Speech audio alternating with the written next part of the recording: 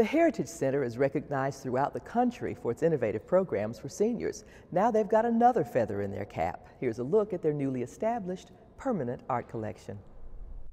The Heritage Senior Center is many things to the patrons who visit each week. Now they can add something new: art gallery.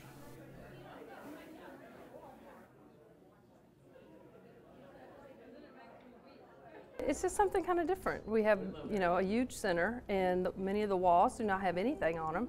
So it's a great entry into our facility. All this beautiful art that was created by senior citizens. The center already had a great resource in place to get their artwork.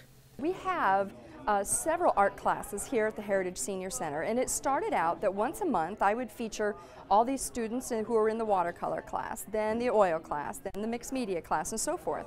As interest in the revolving exhibits grew, another idea occurred to Lisa McNamara. We have 3 major walls here, and I thought what a nice way to honor our posthumous instructors and our artists, and to feature a permanent art collection. The collection features 22 works in a variety of media and styles.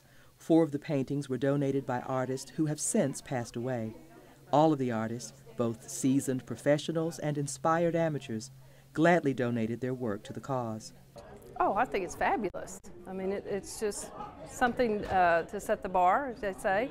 I don't believe any other senior centers have a permanent exhibit. So I spent quite a bit of time actually making phone calls and a lot of research to see, is there an exhibit, a permanent art collection of this kind anywhere in Texas? And lo and behold, there isn't.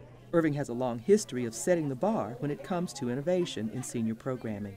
One of our strategic goals is to provide educational, cultural, and recreational opportunities for their residents.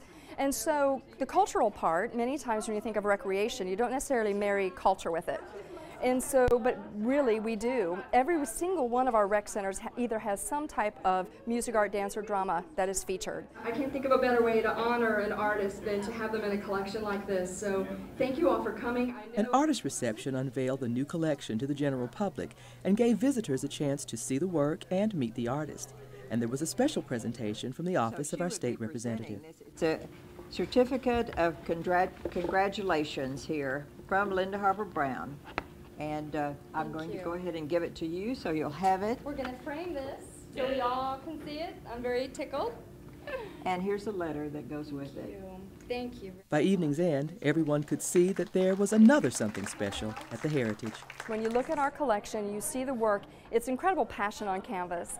And I'm just pleased, and I know that the city is so proud to have this collection, the first of its kind, so I'm excited. This is Kathy Whiteman reporting. To learn more about the art and art classes at the Heritage, visit the website cityofirving.org and follow the links to Parks and Recreation and Heritage Senior Center.